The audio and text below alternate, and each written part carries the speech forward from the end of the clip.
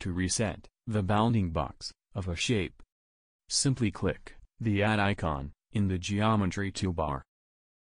Unfortunately, this method won't work as good on different objects, like on an open path, where clicking the Add icon will make it disappear.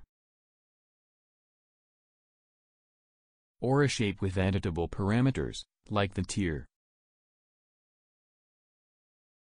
That will convert it into a path, losing its editable features. A way around this would be either by putting the shape in a group,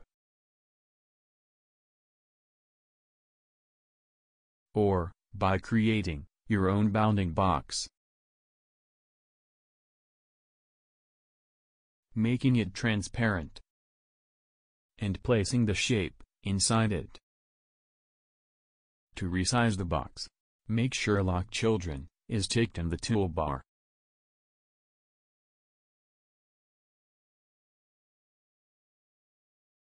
Then untick it to make the shape follow the box.